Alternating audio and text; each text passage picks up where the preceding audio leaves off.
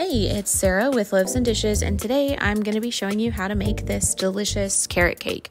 Before we get to today's video, be sure to subscribe to our channel and click the bell icon so that you'll be notified when we upload. So the first thing that we're going to do is we're going to zest and juice one orange, and I'm just going to put the zest and the juice in a little bowl and set that aside. So this carrot cake is really delicious, but as with lots of desserts, there are some extra steps, and it does take a tiny bit of work, but I think it was well worth it. The cake turned out delicious. And if you didn't want to use orange zest and orange juice, you could just use orange extract if you have it. I could not find it at our grocery store, so I went with the zest and juice route. I think that the zest and the juice give it's a more natural flavor because, I mean, it's not, an extract. So I prefer to go the zest and the juice route, but it is a little bit more work. And the other thing that I forgot to get on film somehow, I don't know what happened to it, was you need to grate some carrots. It took me about 6 carrots. They were pretty small, but you need 3 cups of grated carrots for this recipe as well. Just making sure to get all of the zest off of my microplane. And then I am being really careful to get all of the juice in the bowl and not any seeds. Although, to be honest, have I ever eaten an orange that had a seed in it? I don't know. I don't remember. I don't eat very many oranges, but anyways, this orange was very juicy. It had, I want to say, close to maybe a 1/4 cup of juice. It was a lot. But whatever juice your orange gives you will be plenty, I'm sure.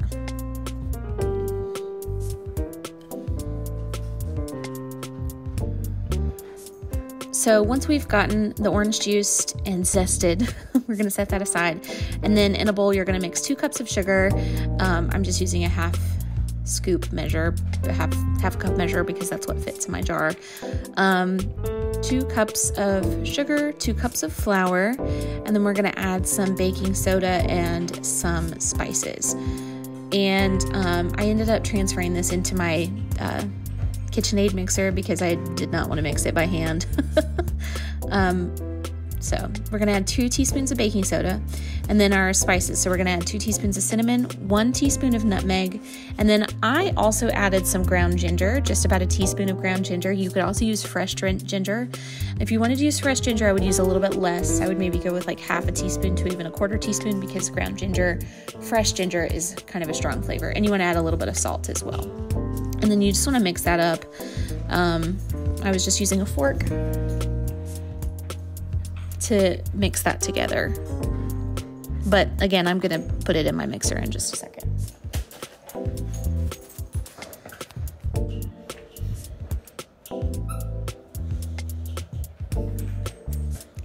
Okay, so I've got everything in my mixer, and now I'm going to add my wet ingredients. So I'm adding 4 eggs and 3 cups of grated carrots. And I started to add the eggs, and then I remembered, oh yeah, I have to add these carrots. So I got a little, everything made it in the bowl, so that's what really matters. Doesn't necessarily matter the order. And then I turned the mixer on, and I added 1 1/2 cups of vegetable oil. And then I'm also going to add half of my juice and half of my zest. And it doesn't have to be exact. Just kind of eyeball it, about half. And then I'm going to add 1 1/2 cups of chopped pecans. I just gave that a really quick mix. And then, okay, so now I have my cake pans out. I just thought to myself, I'm just going to spray these with a little bit of olive oil or a little bit of oil, and that should be enough. It was not enough. The cake stuck. So I would recommend spraying with oil, putting down the parchment paper, like cutting out a circle, putting down the parchment paper, and also dusting with flour. It was a really sticky batter, and I underestimated that. The cake eventually came out, and it looked okay, but there was some big hunks missing. So I would recommend doing everything you can to prepare the cake pans. And you just want to make sure that you pour an even amount of batter into both cake pans. Again, it doesn't have to be perfect. You can just eyeball it. You know when it's even. Trust your gut.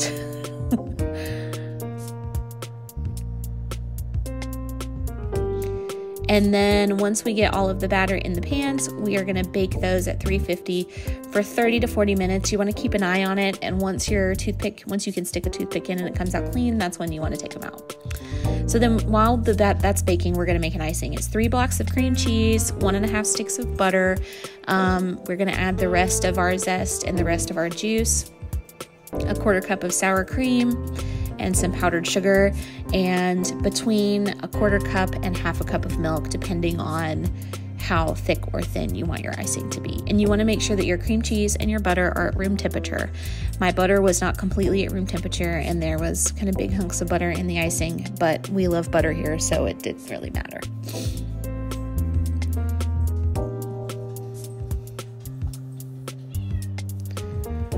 So you just want to mix that together and set it aside. It's going to look like every icing you've ever seen. And, give it a taste. And if you want to add anything extra to it, like maybe if you wanted to add some more ginger, if you wanted more orange, more vanilla, you could add almond extract, whatever. Just give it a little taste, and then you can add other things. So now I put a little dollop of the icing down on the bottom of my cake plate, and that's just to kind of secure the bottom cake in place. You don't have to do that if you don't want to. And now I am spreading on my icing. You want to make sure that you use a lot of icing. If you're not going to freeze the cake before you ice it, you want to make sure you use a lot so that you don't get crumbs in your icing. And if you freeze it beforehand, you still kind of have to use a lot of icing, so it doesn't matter. But if you wanted to freeze it beforehand, that would help with the crumbs.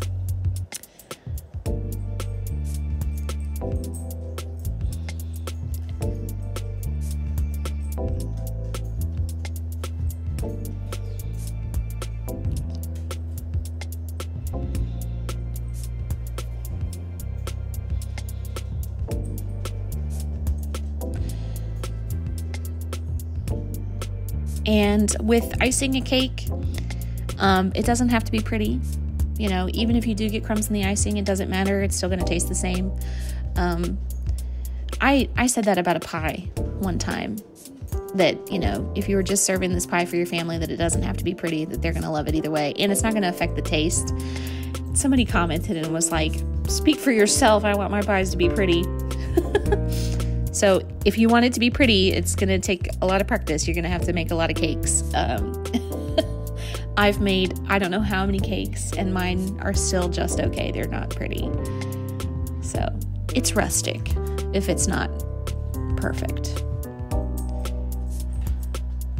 But, it's not going to change the taste if it's not perfect either.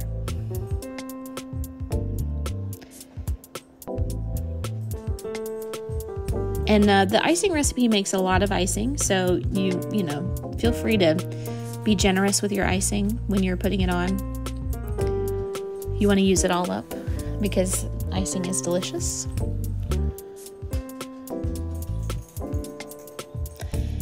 And that is it. I'm going to cut a little piece so that you can see what it looks like. It came out perfect.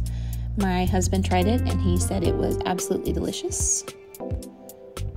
And there it is. Just in time for Easter. If you want to see more recipes, be sure to check out Loaves and Dishes, and thanks for watching.